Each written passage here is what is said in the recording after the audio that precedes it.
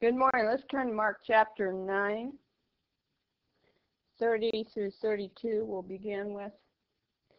And they departed from there and passed through Galilee, and he would not that any man should know it, for he taught his disciples and said unto them, The Son of Man is delivered into the hands of men, and they shall kill him, and after he's killed he shall rise the third day. But they understood not that saying. They were afraid to ask him.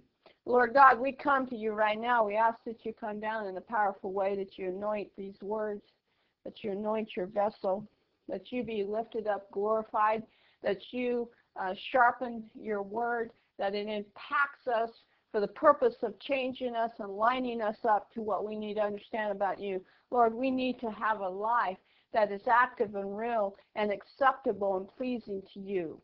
And we just thank you for who you are. We praise you. And we ask, Lord, that you come down in a powerful way, meet with us, talk to us, minister to us, and challenge us, Lord, to become the people you've called us to become. We just thank you and praise you, and we say this in your name. Amen. You know, Mark is about the gospel of Jesus Christ, and the power of the gospel is really the light of the gospel, which is who Jesus is and what he did for us. But the real challenge for us as Christians is how do we tap in, or how do we get a hold of the power of the gospel? And how we get a hold of the power of the gospel is only one way, and that's through faith, genuine faith. And the problem is there's so many counterfeit faiths out there being presented. And these counterfeit faiths are not towards God. Basically, they're towards man getting his way with God. They're towards man getting what he desires. It's about man's selfish ways being, catered to by the so-called faith. And the problem is that so much of these counterfeit faiths are coming through Christian TV and Christian radio from these heretics.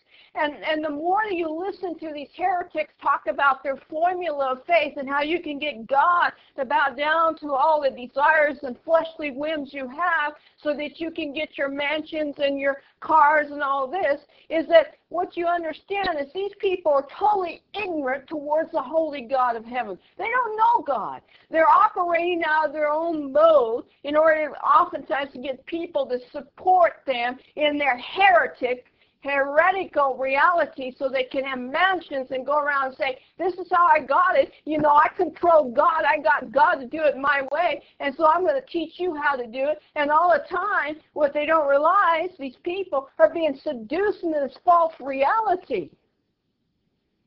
And this false faith is going to create nothing but ignorance towards God and cause people to walk in unbelief towards him. And you need to really understand that. Faith is towards God, not towards selfish men to get his way with God. It is not about us getting God to do what we want. It's about us coming to terms with what God wants to do. And in order for God to have his way, we have to put our faith in his character, in his person, in who he is. That's what faith is all about. Faith is directed towards God, not directed towards my whims and my selfishness as a means to figure out how to get God to do it my way. And this is the reality of most counterfeit faiths that you hear about.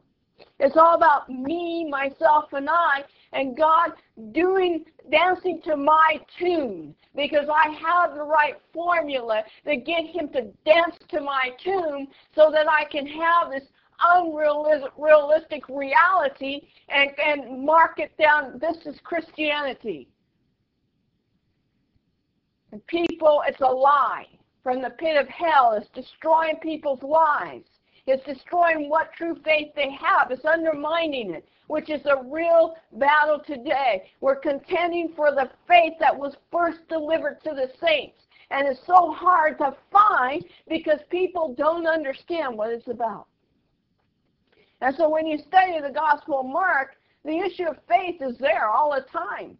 It's there. Because faith is what allows the power of the gospel to have its way in your life. The power of the gospel is salvation, not being rich, and not having a fake reality where everything is positive and nothing bad is going on. That's a bunch of baloney. That's not realistic. It's not life. And people, we need to connect to what is life so we can have truth, so we can put our faith towards God in whatever is challenging us. But it's faith towards God. Faith is based on His character, not on what He's doing. And that's what you have to understand. And what my faith is based on is that God is righteous in all that He does, and that I can trust Him even though I don't understand it all.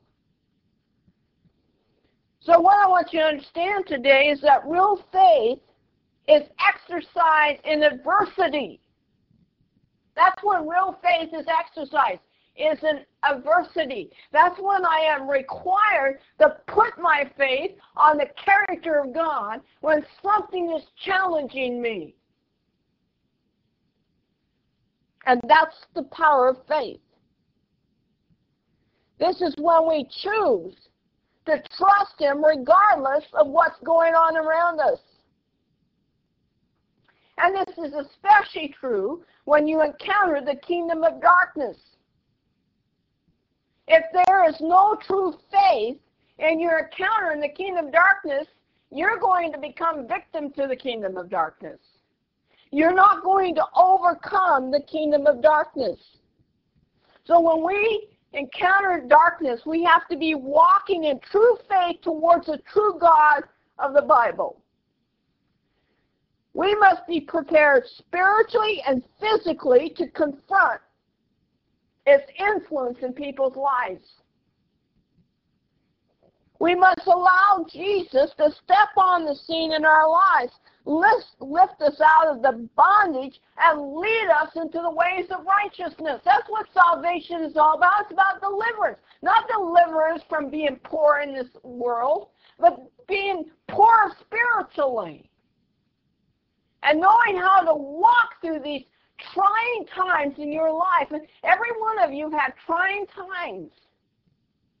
And that is when real faith is really being tested. That's when faith is being tested. Now you see, Jesus is trying to prepare His disciples here. He's trying to say, look, I'm going to be delivered up. I'm going to be put on, I'm going to be killed. It's going to look like men are going to try to destroy me. We know Jesus gave up His spirit, but man put Him on the cross to die there. He says, I'm going to encounter all of this, but on the third day I'm going to raise up. So this brings us to another important lesson on faith. Faith decides to believe. And once a person decides to believe, then they're brought to an understanding. But most of the time, we're trying to understand something before we choose to approach something from the basis of faith. For instance, if you approach the Bible to understand it, you're going to walk in total unbelief towards it. But if you approach the Bible to believe it, that is true regardless of whether you understand it. That's faith. And it's at that point of faith that you can be entrusted with understanding or revelation. And it's going to make sense to you. That's the power of faith. Faith allows God to reveal. Faith allows you to receive in the right way. That's the beauty of true faith. So these men were trying to understand. They didn't have the means at the time to understand. First of all, they needed approach by faith to understand. And of course, we know the Spirit of God wasn't there to bring revelation. So they didn't really have the tools to understand. So when I approach something to understand, when I approach something by faith to trust God with what I don't understand, then the Holy Spirit steps on the scene to bring understanding or revelation. Because my faith at that point is reckoned as righteousness by God. And I am in the environment of receiving revelation about a matter. And these men did not understand what Jesus was saying. The faith wasn't there, the Spirit wasn't there, so understanding eluded them. But when we do understand the matter, people, please hear me, when we do understand the matter, we must be willing to walk through the darkness in confidence. We must be willing to walk through the darkness in confidence. Now, people, it's always easy to claim you have faith when it's never challenged. It's always easy to say, I trust God, when your world is not caving in. It's always easy to claim great faith when there's no adversity challenging you. But that's the reality of faith. And Peter tells us the reality of faith is that it has to be tried, it has to be tested in order to be refined and be brought to maturity. Because unless I choose to trust something, to trust God in something I don't understand, I'm never going to understand what it means to walk by faith. I'm never going to know what it means to have it counted as righteousness to me so I could be entrusted with revelation. I'm not ever going to understand that. And so what you see is a lot of people never allow their faith to grow and mature. They have this measure of faith given to them at salvation, but they refuse to walk through the adversity. They refuse to approach something on the basis that they're going to trust God, even though it looks like it's going to swallow them up. If they never encounter that, their faith never enlarges, their faith never grows, their faith never brings them to any kind of maturity in Christ. And therefore, they cannot be counted, anything they do cannot be counted as righteousness because nothing is coming from that state or that premise of faith. Simple belief towards God. I'm going to choose to trust Him. And you have to keep that in mind. So if we come to a place of darkness, that's when we choose to trust the character of God. We do not try to go into our own personal understanding. That's where people blow it. That's where, because every time you go into your personal understanding, guess what? You're going to come out in total unbelief. Because you did not approach it by the basis of faith to trust God with this. You approach it to understand so you could walk it out according to your own religious convictions. We walk by faith, not by sight. Sight has to do with understanding. And I choose to trust God, and what is not of faith is sin. And faith comes by hearing, and hearing by the Word of God. Those are all popular scriptures we quote. But how many of them believe it? So I come to the Bible by faith. In other words, I approach it to believe it. And as I believe the Word of God, then I have greater revelations of God, and here comes the understanding. Here comes the understanding. Now, many people insist on their own personal understanding, but active faith does not begin until we decide to believe God and His Word when there is absolutely no understanding, when nothing makes any sense. That is when real faith is put into action. I choose to believe. Now, the need to personally understand the matter, which is how most of us approach things, will produce the fruits of unbelief and fear in us, especially when God fails to perform the way we think He should. And that's the problem. When we approach from our own understanding, we have this idea of what God's going to do for us. And then when He doesn't do it that way, then we go into total unbelief. What faith does is approach God and says, I'm going to believe and trust your character to work something out. And so we have no preconceived notions of how it's going to be. We just are going to trust him and cling to him. And so he works that. He brings it about while we're trusting him. And that's the beauty of faith. It lets God be God in a situation. It lets him be who he needs to be and do what he needs to do according to his purpose, his plan, his character. And that's why a lot of people get in trouble today, Christians, because they don't understand true faith. Because they're being taught a bunch of garbage out there about faith. And the faith they're being taught serves the person who's teaching it. It has nothing to do with God. And coming to terms with his character. And falling in love with him. Now let's look at 33 and 34. And they came to Capernaum, and being in the house, he asked them, what was it that you disputed about among yourselves on the way? Excuse me.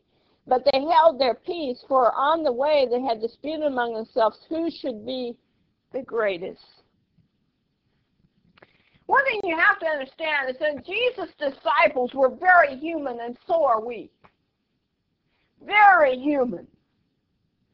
And it was not unusual for them to dispute among themselves and argue about things. I mean, you get more than two people together, you're going to have an argument down the line. You're going to have a dispute because we just don't know how to be at peace. And the reason why is there's so much competition and pride in us. And you have to keep that in mind. We don't know how to submit. We don't know what it means to give way to anything. We just want our own way. And so you get more than two people together. You get two people together, you're going to have a dispute. And Jesus had 12 men under him. So can you imagine the dispute that often occurred between them? Even though they were trying to be pious. And even though they were following Jesus. So Jesus asked them what the dispute was, what they were discussing. Of course, he already knew what they were discussing. You know, Jesus knew it. But notice they held their peace with him. Why? Because it was embarrassing. Think about it. You're out there disputing about greatness. You know, and then the one who is great says to you, what were you arguing about? How embarrassed would you be? Because I'm going to tell you something that really exposes you. It really exposes you, doesn't it? And if you're going to be embarrassed about something, then you need to know that you're hiding something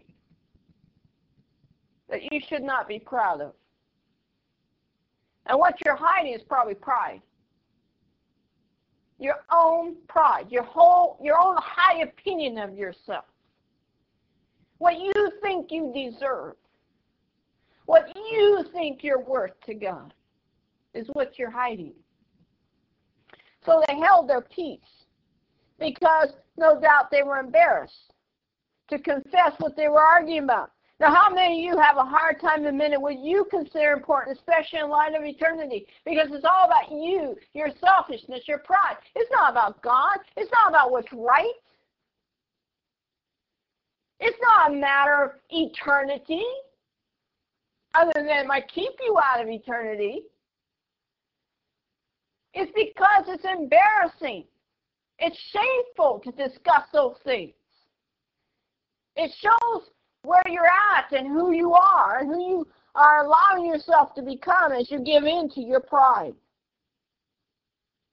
Now, the argument, of course, was about who will be great in the kingdom of God. So, of course, Jesus is going to address that. So look at what he does in verse 35. He sat down, he called the 12, and saith unto them, if any man desire to be first, the same shall be last of all and servant of all. He says, okay, you want to understand greatness? I want to tell you about greatness. Now, one of the things that you have to understand about greatness is it comes down to what your measuring stick is. How do you measure greatness? How do you measure it today? Now, let me tell you how most people measure greatness. They measure it according to what they accomplish, what they do. Now, in this case, these men could measure it according to what they witnessed. I've seen this, I've seen that. So I was part of something. Or they could have measured it, these men could measure it by how close they thought they were to Jesus. That's a big measurement.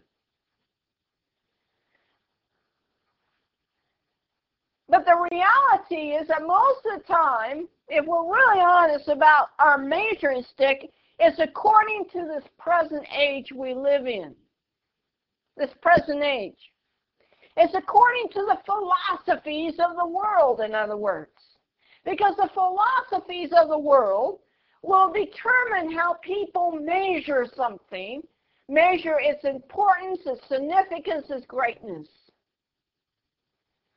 Look at what Paul warns about in Colossians chapter 2 really quickly. I'm going to look at that, Colossians chapter 2. And we're going to look at verse 8. It says, "Beware any man spoil you through philosophy and vain deceit, after tradition of men, after the rudiments of the world, and not after Christ." So what he's saying here is you can have these philosophies that are of the traditions, the religious traditions of men or of the world.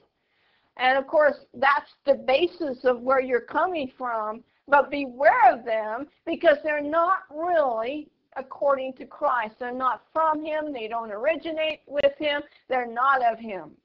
And so most of our measuring sticks of greatness find their base or source in the world, not in Christ. And this was true for these men. And as you study this situation in the other Gospels, you will see that was true, that their whole philosophy on greatness was based on the world. The influence of the world upon their minds and their thinking. So according to the philosophies of this present age, the one that is great is the one who's being exalted or recognized or draws the biggest crowds or possess the most money or have the most degrees. This is true even in the church. This is especially true in the church. That's how we measure success, greatness.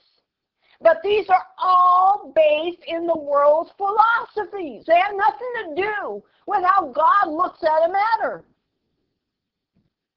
They're not according to the kingdom of God. So here we have Jesus warning. He says, I'm going to tell you something. If you desire to be first, which is the big idea of greatness, you're going to have to become last. In fact, you're going to have to become a servant of all. Now, that is not what we consider high class. If you're a servant of all, you're not in a high class of people. You're a loser. And so what Jesus is presenting to them is something totally contrary to their understanding. Because they were part of the Roman society and the lowest ones on the totem pole were servants. They understood what servitude meant. We do not today. We are servants to money, to idolatry, to sin, to all kinds of things, but we don't understand that we are servants because we think we're free, we're independent people. We are the most enslaved people there is in the world today. We have no clue that we're servants because we think we have our life in control. That is so far away from what's really happening. And Jesus is saying, if you understand that when you become the greatest type of servant in the kingdom of God, you will not only know greatness, but you will know liberty. I want you to know, people, I choose to serve Jesus, not sin. And I understand the masters that are out there. And I understand I'm a servant naturally. And I understand all these things. And I don't kid myself. And I don't delude myself about who I'm serving and what I'm serving. And I have found the greatest liberty in serving Christ. And not serving man. And not serving religion. And not serving sin. Not serving this world. Not serving any of these. These are all entanglements into a web of destruction. And I realized that when I finally became a servant of Christ, I took my life back from all that death and destruction, and I gave it to life. And you need to understand that today you're serving someone. You're serving something. You are a slave, but to what? To what are you a slave to? Excuse me. So if you desire to be first in the kingdom of God, you're going to be last.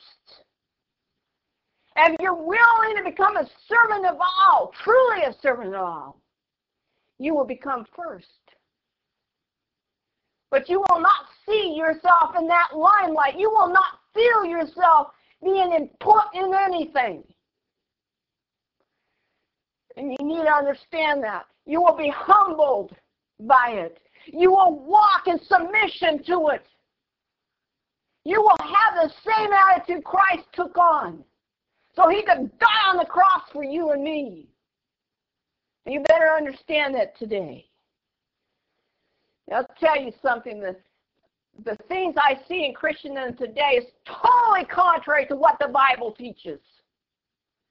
We need to get back to the center of truth. And we need to develop that attitude that Christ is talking about. And he says, you're going to have to be a servant. And they understood that because they had servants all around them.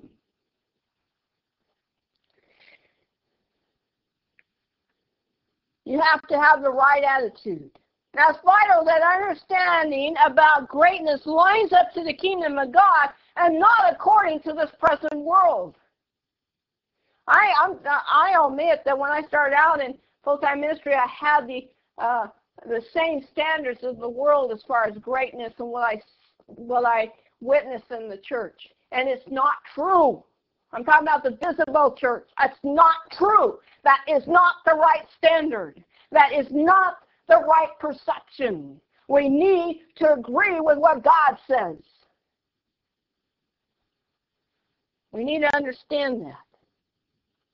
The key to greatness, God's kingdom is servitude. You must have the attitude of a true servant towards God. So the reason that he brought this out is because we will pursue after that which we perceive will make us great. That will allow us to come into this place where we're on top of the game, so to speak. And he's saying, it's wrong, it's wrong, it's wrong. That's why you're disputing. It's wrong. You have a wrong attitude about all of this.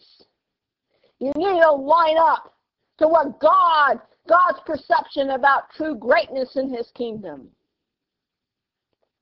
Now, to bring home this point, consider the example Jesus gave his disciples in verse 36. And he took a child and set him in the midst of them, and when he had taken him in his arms, he said unto them, whosoever shall receive one of such children in my name receiveth me, and whosoever shall receive me, receive not me, but him that sent me. He put a child in his midst and says, look, this is an example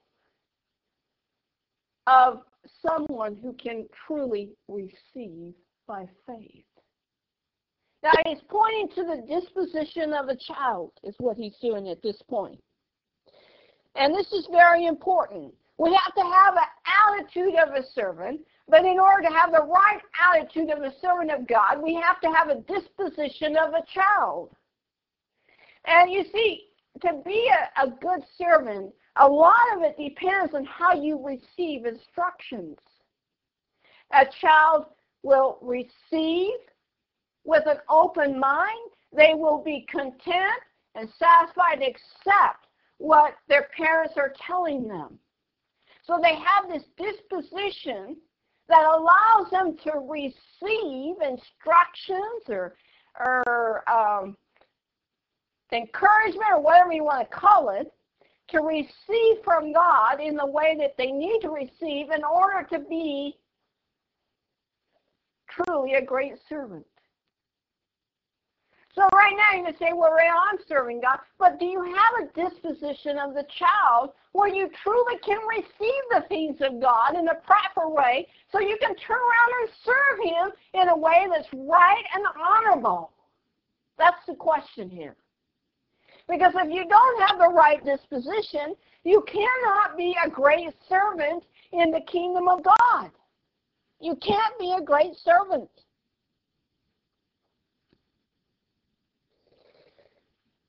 And you have to keep that in mind. Now, we see Jesus is definitely addressing their pride by using the example of a child. We clearly need this disposition of a child if we're going to have the attitude of a servant to be used in the kingdom of God. So do you have that today? We have to have that openness, that trust, that sincerity towards God. Now we see Jesus is trying to bring the reality of their pride to the forefront, saying, look at what is really motivating you. And look how far away from the mark it is. You know, Jesus always brings contrast. And He did that in parables, and He's doing that with this illustration of the child. Now we're going to see how this pride also works in another arena. Look at verse 38. John answered him, saying, Master, we saw one casting out devils in thy name, and he followed not us, and we forbade him because he followed not us. So here you have a situation where John is saying, you know, we saw this guy who's not part of our elite group going out and casting out devils in your name. And we told him to quit because he's not part of our group. Now, does this sound familiar? Oh, does it ever? This is called what we call self-righteousness, religious pride, whatever. And what we have a tendency to do is put our pride in our denomination, in our leader, in our associations, or whatever, and we put our pride in there because, you know, we're the elite group. We're the one that has the corner on the truth. And if you're not part of our group, you basically aren't in the in-group. And you're considered worthless. You're considered stupid because, you know, after all, I'm smart enough to see it. Why can't you? And that's our attitude, is pride. And we see this religious pride in every group. It doesn't matter. Well, you know, my leader is so-and-so. You know, my denomination is so-so. Well, you know, I get taught this, so-and-so. So you see how elite we are. You see how special we are. Well, you know, my pastor is a man and your pastor is a woman. So that tells you a lot about you and your group. You talk about elite snobbery and elite arrogance and elite pride. And it's easy to get caught up in that because so much of what we do comes from this essence of who we think we are and how smart we think we are and how much we think we know. And these men were by Jesus. These men were part of the in crowd because they were with Jesus. So look at what Jesus says here. Excuse me. Trying to get over a cold. Verse 39, excuse me, but Jesus said, forbid him not, for there is no man who shall do a miracle in my name that can lightly speak evil of me, for he that is not against us is for us. Wow. He says, don't tell them to quit, because if he's really speaking it in my name, then he is accomplishing things for my sake, for this kingdom. So don't forbid him, because he can't be against us. He has to be for us. Therefore, don't stop him. People, I don't care how the gospel gets out there. Paul says that people preach the gospel even to cause him difficulties, but let them so do it, because God can do whatever he wants to do through that. It doesn't matter if a person's preaching the gospel in the right way or in the right spirit, because God still can use that. He's not limited. And so people, you've got to be very careful, we all do, that we adopt this arrogant attitude because of our religious association. No one denomination or fellowship has a corner on the things of God. Now, granted, you may be learning great things that far exceed some of the other things that are being taught out there. Okay? But it still doesn't make you special. You have to realize he can use anything or anyone to do his bidding. For instance, he used a donkey with Balaam. And guess what? He's even used me. I remember one time I was trying to reason with God, because I had a high opinion of myself. I watched him use some pretty, what I call, questionable people. And I'm saying, God, here am I, and I was presenting my most noble presentation to him. And he listened to my presentation. And I never will forget the words that came into my spirit from him. And it shocked me. He said, I don't need you. I don't need you. And it just all of a sudden pulled me up short. And I thought, he doesn't need me. He could use the rocks to cry forth his message. He could use the donkey. He could use anyone. Because he's used various unlikely people in my life. And I sat there just stunned. Our attitude is God needs us, so he'll put up with anything from us. I want you to know he doesn't need you, and he will not put up with anything from you. And then he spoke to me again. I desire to use you, but it's on my terms. People, it's got to be his terms. And his terms is you must be a servant.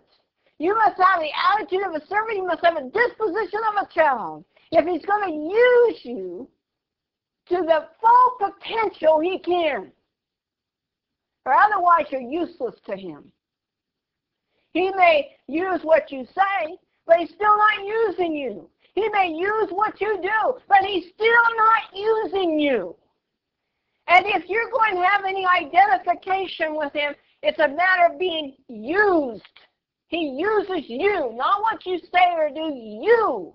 You become his vessel, his instrument, and in which his power flows through. You need to understand that. Everything we learn or experience in this kingdom is for one purpose, and please don't forget, is to glorify him in true service, to be an extension of him to others, which will express itself in practical service. Look at that, verse 41. For whosoever shall give you a cup of water, drink in my name, because you belong to Christ, verily I say unto you, ye shall not lose his reward. He says, if you truly, as a servant, in the disposition of a child, give even a cup of cold water in my name, your reward will be assured.